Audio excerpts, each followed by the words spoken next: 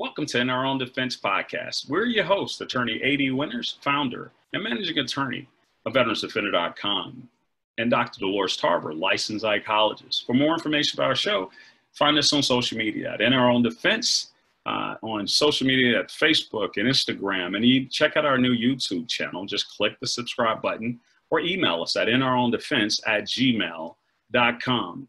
We've had a four-part series that we've been working with on empowerment, employment, economics in the 2020 election. And we had this very talented Trey Baker. He's the director of African American engagement for the Biden-Harris 2020 presidential campaign. He's been discussing these issues with us. He's come on the show 3 times, and we're getting him to come back for a 4th time. And so, Dr. Tarver, how have you been? I have been amazing, Attorney Winters. How about you? Oh, I've been well. We are, still reeling from a while ago when we heard the news that we lost Associate Justice Ruth Bader Ginsburg, and I'm really concerned that in that releasing of a statement that Senate Majority Leader McConnell started talking about her replacement, and we're still just waiting to try to celebrate her life.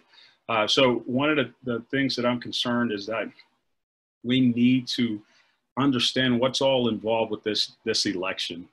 Why is it important? Do the people know why it's important? I've seen a lot of good energy from the sororities and the Greek Panhellenic kind of community talking about it, but what are we doing to articulate to the everyday? What does this election mean to the everyday American? What does this mean to somebody who's facing stress of loss of job, facing stress of ankle weighting debt from student loans and credit card debt? What are we doing to articulate the import of this election? What is on the line? What are you seeing and what are you hearing that's on the line for this election?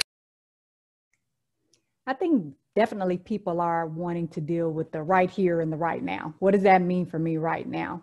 And so it has been challenging, I will say, here to get people to be necessarily invested in the election, invested in completing the census, because they are concerned about these other challenges and they don't necessarily see the connection between them two. And so I think for a lot of people, there's a bit of maybe misunderstanding or just a lack of general knowledge about things like the census and what happens when a Supreme Court justice dies and if that person is replaced during so close to an election and what that means versus waiting until election is completed. Because people, I think, are just dealing with so much of their own distress that they're not necessarily as connected. And I know for a lot of people, when they are overwhelmed, they shut everything else out. And so I think people are turning off the news. They're not necessarily checking on websites to find out about how these things matter. They're not going to a JoeBiden.com website to check on the issues. They are just thinking about, okay, how am I going to pay rent for this month? How am I going to make payroll for my employees? How am I going to stop my business from going under? How am I going to make sure that when my kids have to go back to school on Monday, they don't get sick and then the whole family be out and then we can't work and we won't be able to really make ends meet. So I think that's the challenges that I'm seeing. Well, I definitely can appreciate that. And I think we're lucky enough to have an extremely talented young man with us today. He's the director of African American engagement, Attorney Trey Baker. He's the director of African American engagement for the Biden-Harris 2020 campaign. He's a self-described Mississippian, Grenadian, Tuvaluan bow tie aficionado. Want to help me welcome back to the show, Dr. Tarver. Welcome back to the show again for the 4th time in this 4-part series.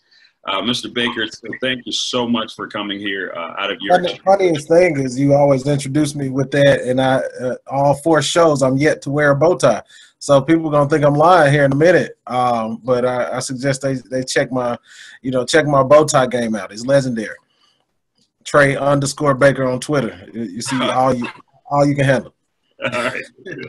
Well, as a bow tie aficionado of about 300 bow ties myself, I definitely appreciate your bow tie game. So I would confirm it.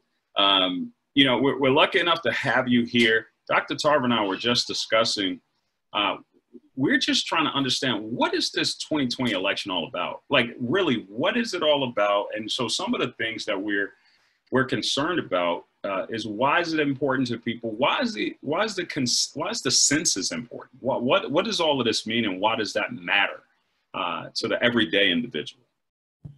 So, first, answering your question on this 2020 election from presidential side, this election is about a referendum on Donald Trump. This is about 4 years of failed leadership, 4 years of leaving our country out there to dry, 4 years of looking the other way and trying to get us to look the other way with nonsense and circus antics and all kinds of other tomfoolery. And we just don't have time for that. In this moment, we've had it's close. We're coming up on 200,000 people to have died from COVID-19, and Donald Trump has failed us in that regard. We're coming up on people who have ongoing. Even if you survive, you know, you've got millions and millions of people who have gotten COVID-19, and will have healthcare issues from here on out. I mean, you just don't get a virus that's this serious, that leads to pneumonia, that leads to having, you know, spotty lung capacity, and then go back to normal. Like those things are still going to pull down your entire system, and you'll have problems going forward. So you've got a nation of sick people, a nation of people dying, and all of that has led to a severe downturn in the economy. People are still out here saying Donald Trump is good on the economy because he was on a reality show some years ago pretending to be rich. But I think the issue is more discreet than that. It's, hey, he's not good on the economy because he doesn't understand the impact that other things, including a pandemic, have on the economy. Had he done anything to tamp down this pandemic the way that other leaders, such as, you know, the governor of New York, other Democratic leaders, the governor of Washington State, have all gone out here and been leaders, along with Joe Biden and Kamala Harris, from day one on PPE, on making sure that we socially distance, on kind of shutting down these cities to make sure that people don't come out and get sick. And so this is a referendum on Donald Trump. He has failed us.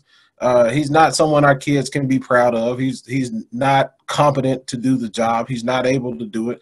And we need somebody in this moment who's serious, who can do the job.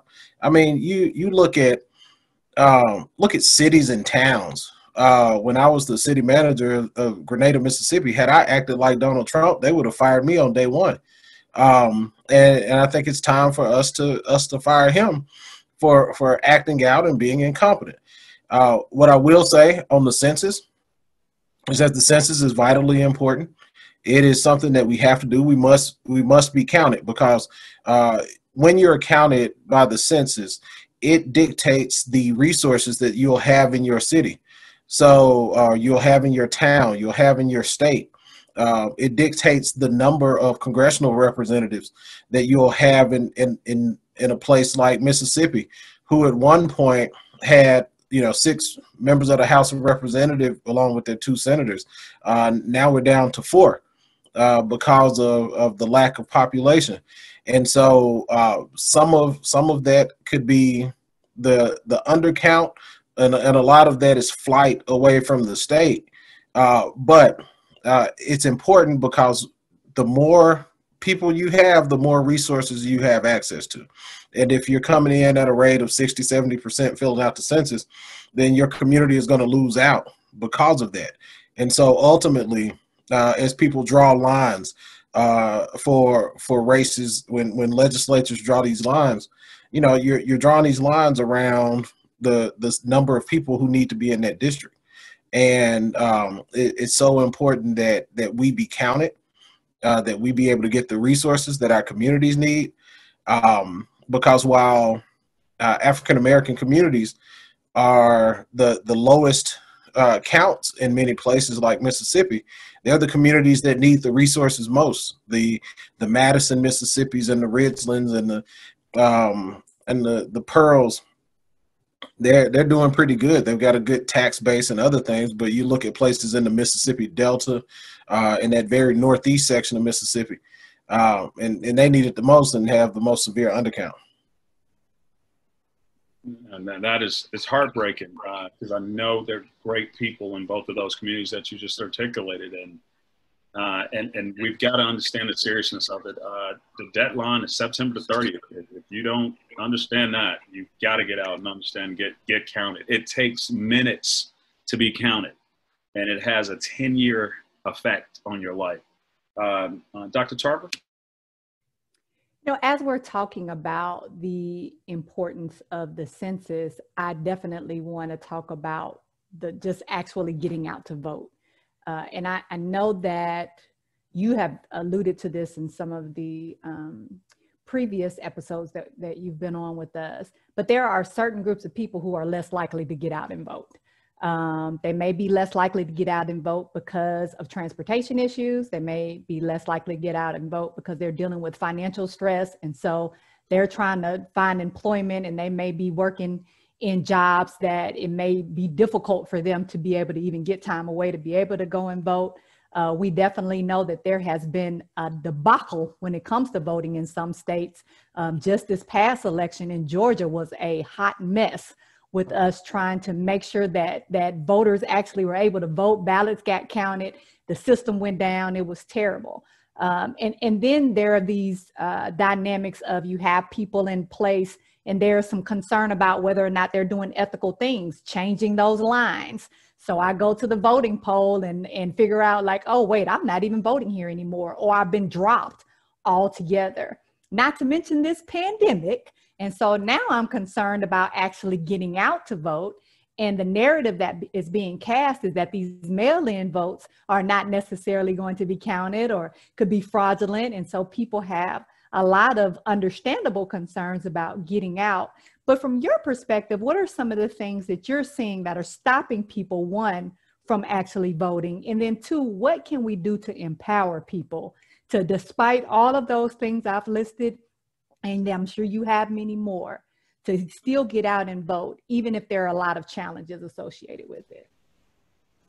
I think the first thing, that's a really good question, is that I don't think, sometimes when we start talking about voting, we start getting down on people for not, or criticizing certain groups, particularly Black males. Get it? Every election season, like, oh, if they had gone out and voted. I think what we have to look at is the circumstances by which people aren't voting. You look at a broken criminal justice system that's locking up more black men than anything, and tearing families apart. You look at an economy that's not built for the worker. You got low minimum wages. You got opportunities that don't really give Black men and others the opportunity to provide for their families. You have a system of policing out here that, it seems like sometimes it's just killing a Black man a day. Every time we stand up, there's another one of us falling. So you look at a person who's in the midst of that. You look at a person who's, brother, sister, cousin is dying from COVID, because we have, a higher chance because of just systemic issues of systemic racism. And you just pile all that on top of them. And, it's understandable that that person may or may not care about anything, much less voting. Hey, I'm looking at my environment. I'm looking at these streets. I'm looking at people dying in the streets, whether it's by the hands of each other or the hands of a cop. I'm looking at, X, Y, and Z, other economic issue that's going on, me not being able to get a job. And the system isn't working for so many people. And so, we have to understand the why in that. But then we have to get a hold of the how do we get them to then move? And that's by talking directly to people and speaking to them where they are, speaking to them about those underlying issues of the kitchen table stuff, putting food on the table, taking care of your kids, making sure that if they're sick, they can get health care. And speaking to people in a way that isn't above them and isn't pretentious and isn't something that's, you know, over the top. And that's why I enjoy working for Joe Biden, because he's a regular guy. Despite the Secret Service detail and everything else that goes along with being a former vice president of the United States, he's still, you know, Scranton Joe. And Scranton Joe connects with, you know, Greenwood Rick, who are, you know, basically the same kind of guy. And so, I mean, that's you have to look at that profile first. And I do want to, you know, and I am intentionally kind of explaining this out in steps because I think it's so important. But once you identify those things and identify what's moving people, then you have to have policy positions that are going to pull them in. And so what are you doing? What are you actually doing for me? How am I going to benefit from this? And when you say to somebody, hey, if you're trying to buy a house, you'll immediately get, you know, 15,000 of that, you know, to come back to you in your taxes. They get that.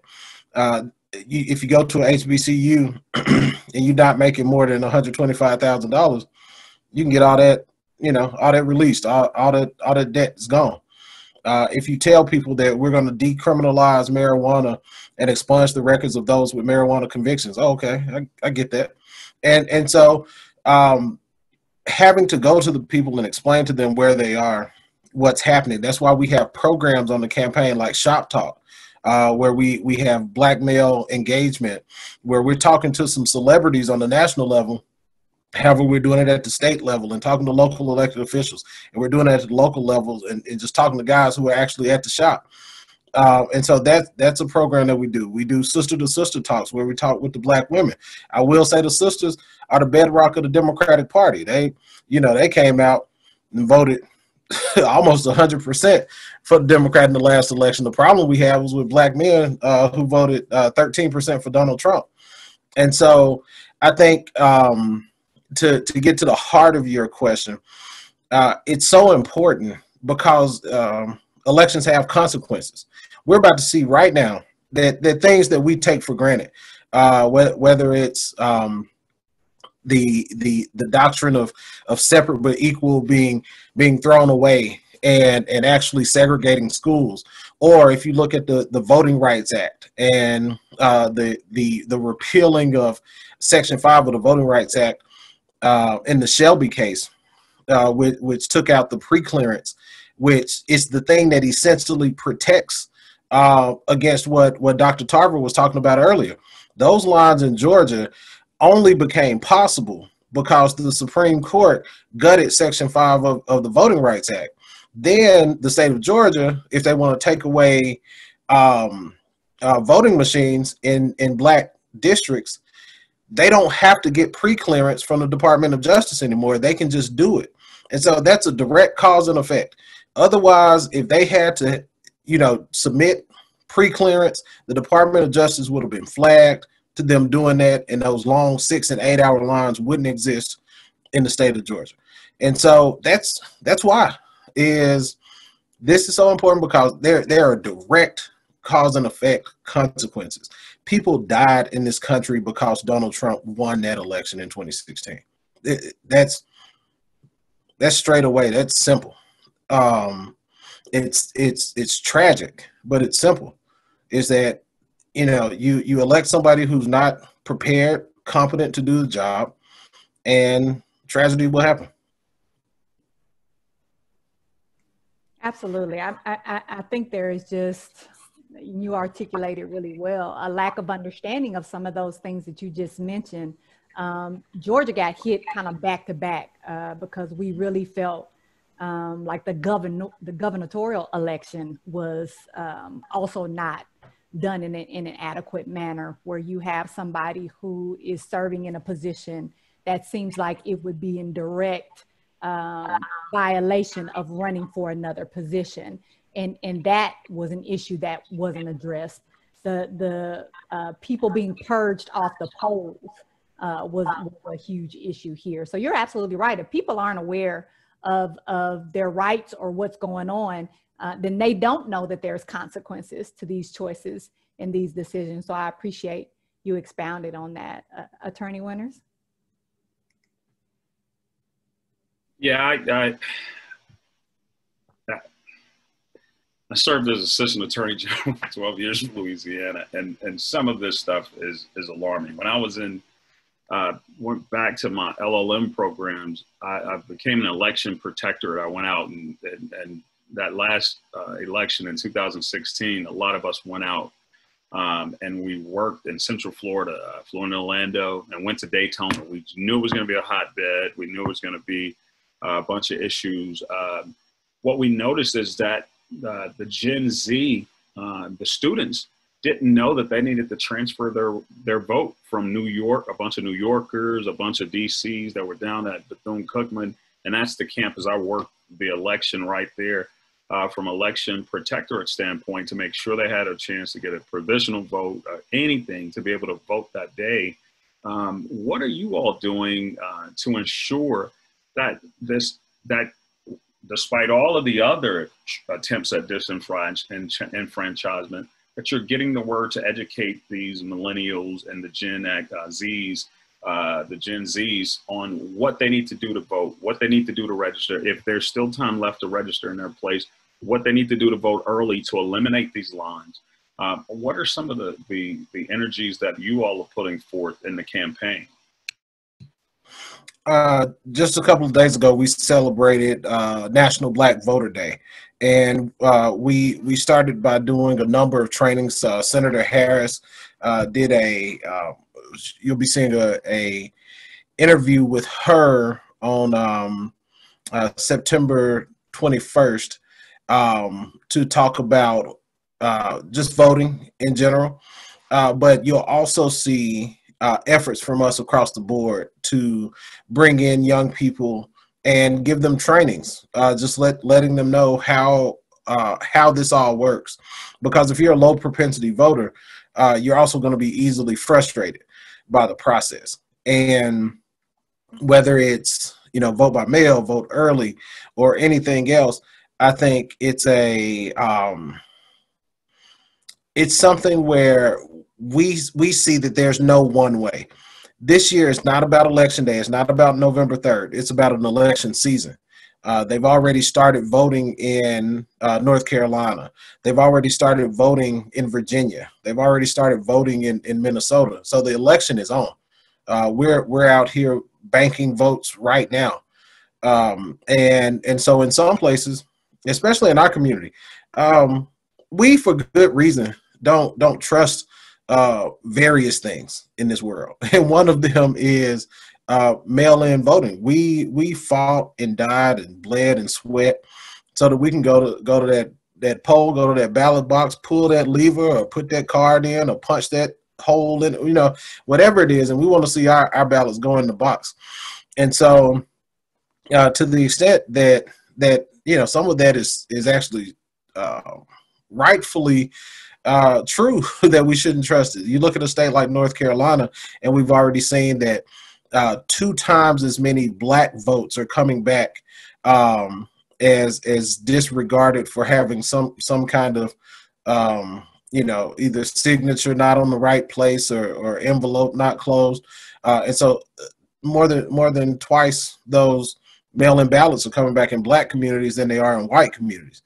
And so we're encouraging folks to vote safely and in person and vote early. And so what we need people to do, and this is just in general, is to make a voting plan. Understand when to vote in your state. Understand if you have early voting and take advantage of it. Understand what the mail-in voting rules are, where you have to sign across the envelope, because if you don't do it, then your vote won't count. And in some states, you have the possibility of being able to remedy it.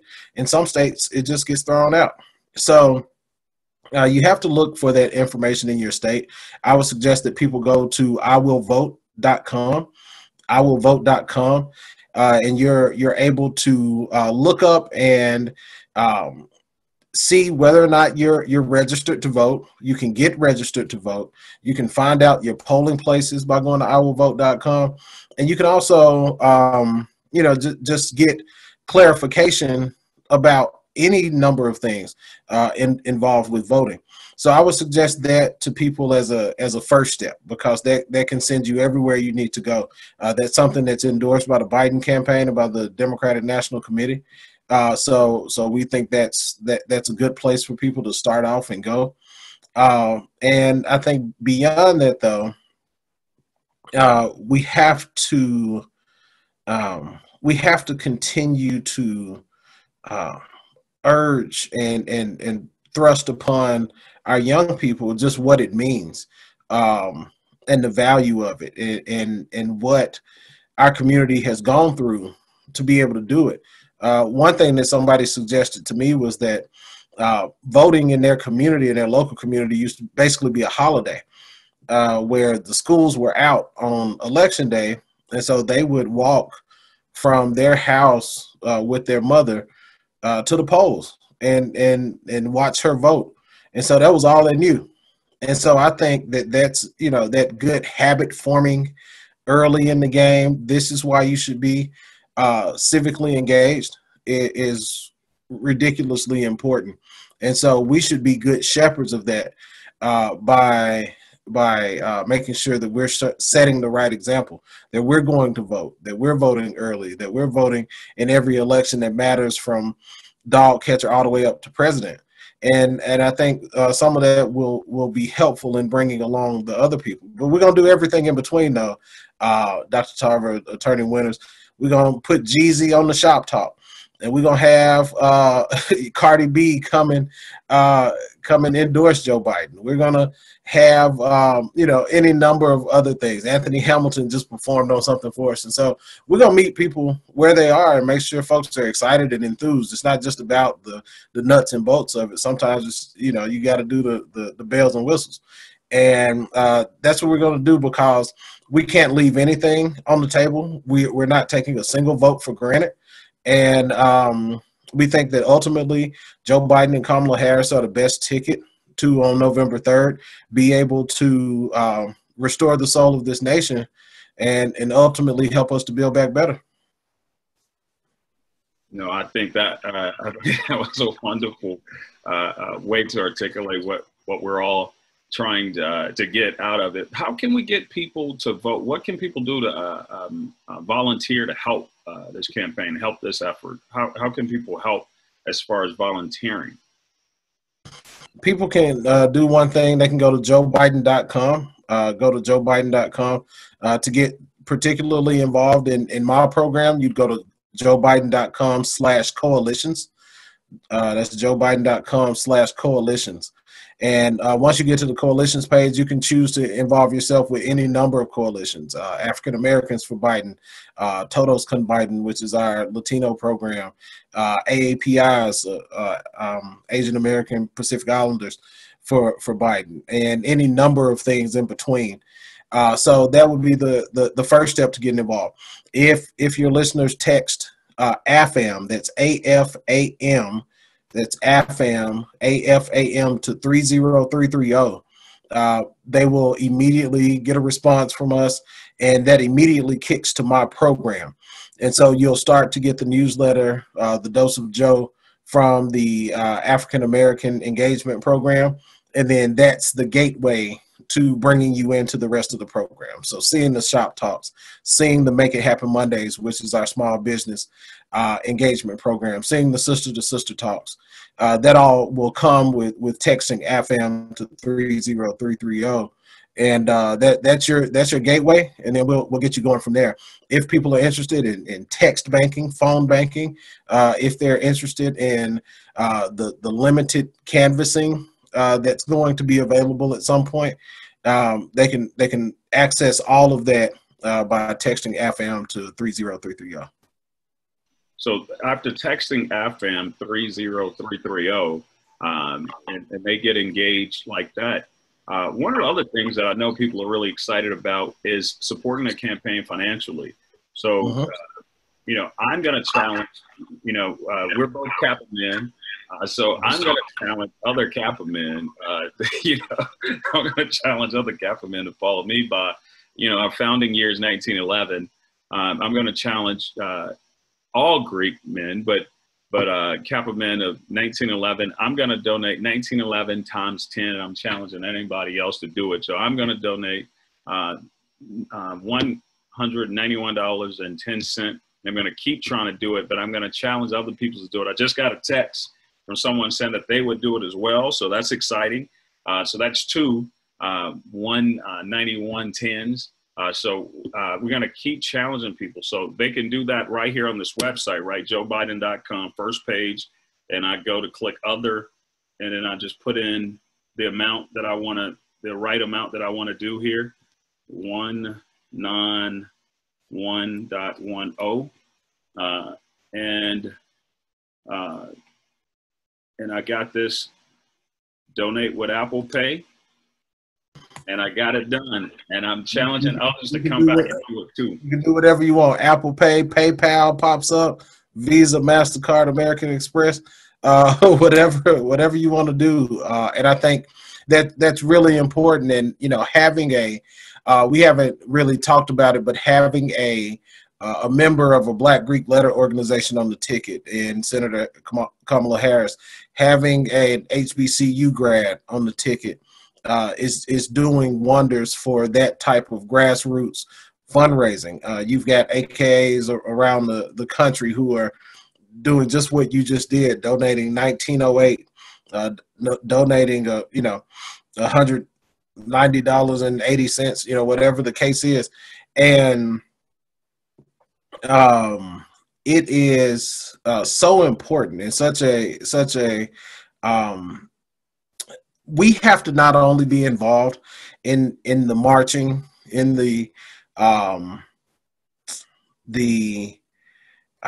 working, being the workhorses of the campaign. We have to also be involved in the financial aspect of it, whether that's raising, whether that's Black vendors, whether that's engaging in what I like to call the Black campaign economy, by, you know, working with your local small businesses, going to your barbershops, bringing a crowd in there that's gonna benefit and add to that community's economy. So the Biden campaign is a strong advocate of that Black campaign economy and has hired Black vendors, particularly our Black paid media company is Black owned.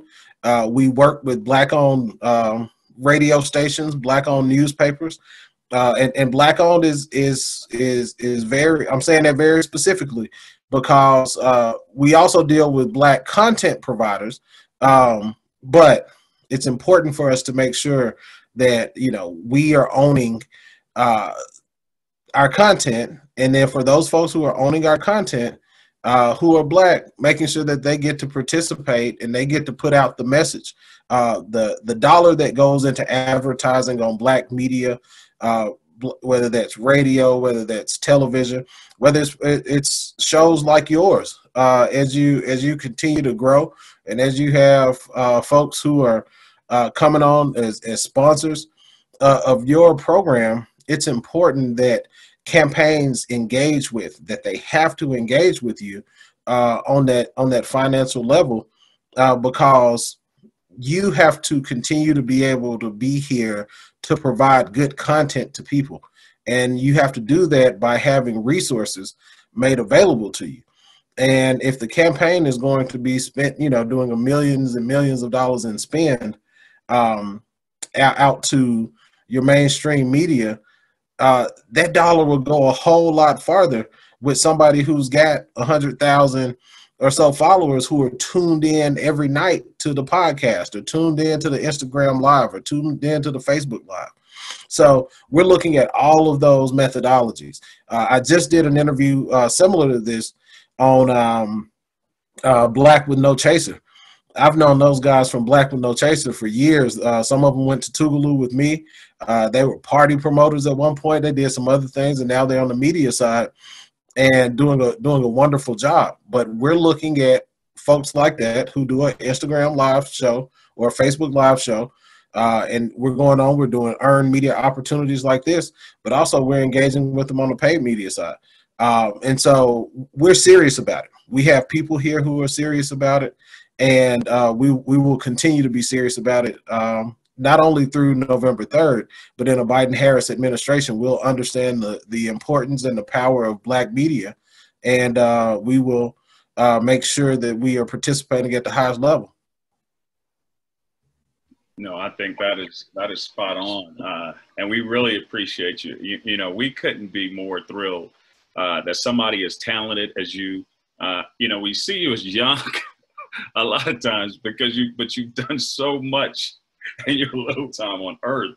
But we're so impressed with you, and we're so thankful for you. We're thankful really for your whole family. Your father left an incredible legacy in Grenada as the leader of the school for so many years, as the principal at Grenada High. Your mother being a stalwart leader in the community. Your sister's been great, just great people. And so we're lucky to have you on this show to take out the time of your extremely busy schedule to do this with us on all of these episodes that you took out the time to do. And I'll let Dr. Tarver give us some closing words. Thank you, Attorney Winters. Echo the sentiments. So much appreciate you, Attorney Baker, for taking out the time. And know that you were managing a lot of different things today and still made time for us, because you made a commitment to do this, and we appreciate you being a man of your word, and we know that means you're working for someone who is a man of his. So I want to just kind of summarize a few things that I think is important for our listeners to understand. One of the things that really stood out to me was that you talked about a voting plan. And I think so much of the time we don't have plans for things. We just kind of expect that they magically are going to happen. But as we talk about all of these barriers to people getting out to vote, completing the census, and being able to take an active part in things, a plan helps do that. So yes, understanding that mail-in ballot rules, all right? So that we don't have extraneous marks on the ballot, that we sign it in the appropriate place, that we follow those, and they give us a nice checklist on there to follow, but making sure we're doing that. For our people that have difficulty reading, having somebody that's there that can help and assist you with that process.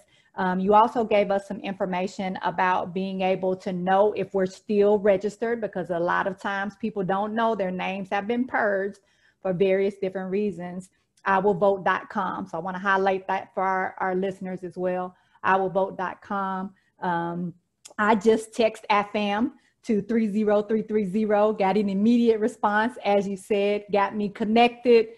Took all of a minute for all of that to happen to get all that good access. So I think that's important. Want to definitely highlight JoeBiden.com, that has all of the different platforms on there. Build Back Better being that hallmark, but also breaks down all of these different areas we've been talking about: small businesses, women, LGBTQ. Like you all have really there's a comprehensive list of things. And I think it's important for people to be informed and not just get these memes off of social media and not necessarily know accurate information. So you all have made it really easy for people to see the platform and to be able to understand some of these issues. I also appreciate talking to people about how they can get involved, because I do think a lot of people want to get involved. They're just not sure how to do that. And so we're going to make sure that people do go to that JoeBiden.com and coalitions, so that they can be able to access all of the ways that they can get connected. So thank you so much for this very comprehensive information. I know these have been long days for you, and to make time for us again, we are very appreciative and so grateful that you're continuing on the legacy that your family started, and that you will continue that legacy on for a new generation. So appreciate you so much. Thank you, and we're so proud of both of y'all for everything, and I really appreciate that shout out to my family, to my father especially. He was a stalwart in this community, and someone who I have lived. He died when I was 7, and but I've always had the good words of folks like you, folks who were maybe felt the bad end of the paddle in the office, and to a person, everyone who comes up and says they say Mr. Baker was really a disciplinarian, and he was rough, but I get it now. I get it, and it's that work ethic, that thing that he brought that I aspire to. If I was half as good as him, who knows where I would be. So he is what I aspire to be, in this politics thing, and in life in general, as a man, as a black man, to be strong and to be someone who the community, 20 plus years after his death, still remembers and still holds in high esteem. So I wouldn't be here without the legacy of John Baker Jr. Good deal. Well, thank you. We echo that as well. The community of Grenada echoes it. Decades. I remember you had the privilege of going to be the keynote speaker at my big brother and uncles and their class reunion. I think they were from the class of 80 or was it 70, whatever year it was, like their 40th or something. And they were, the odds of your dad being their principal and now you're their city manager was a blessing. But it speaks to how people perceive you and understand you and appreciate your leadership for fighting for all Americans, all Grenadians, and all Mississippians. And it speaks to Congressman Thompson, Benny, believing in you, the city of Grenada believing in you, and now Vice President, future President Biden believing in you. We have been so lucky to have you on our show discussing empowerment, employment, economics, and the 2020 election with Attorney Trey Baker as the Director of African American Engagement. And all you have to do is real simple, text AFAM to the number 3030. And I challenge all people to meet me at 1911 times 10. That's $191.10, and donate to the campaign today. This is In Our Own Defense. We're your hosts, Attorney Anthony D. Winters and Dr. Loris Tarver. And we ask you to check us out on social media for more information about our podcast at Instagram, Facebook. Like our new YouTube channel, subscribe to it. And we thank you so much and have a great day.